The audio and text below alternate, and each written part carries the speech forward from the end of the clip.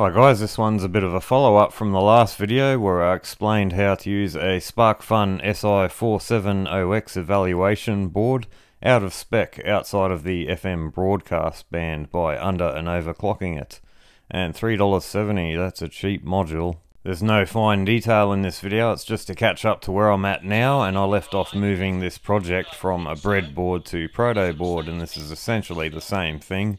I had the shift register built into a little joystick PCB before, and I'm about to add a MAX232 serial transceiver for communications to a Scion to help with debugging, because I was using it quite blindly before with only the radio audio for output. And that was the last time the serial transceiver was actually used for a serial port, because I've used a 5V LCD module that needs the voltage multiplier in the MAX232 to use as a power supply, and also the negative voltage it provides for the contrast adjustment pin. And an antenna tuner, since the radio will be used on multiple bands, using this multi-tapped inductor and some trim pots from JCar Electronics. And then we have an antenna tuner here, and where I'm up to here. I don't like this external speaker.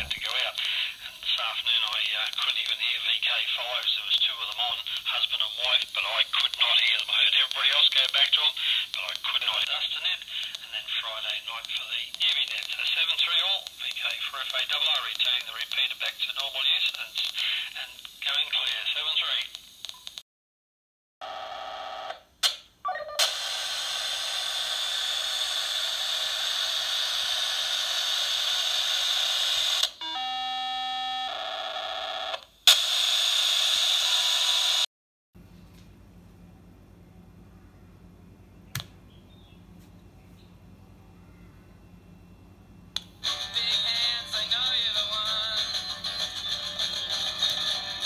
And that's enough commercial music. This is obviously quite a strong station being received on an antenna that isn't really an FM antenna. This is a VHF UHF antenna from a cheap Chinese Baofeng handheld.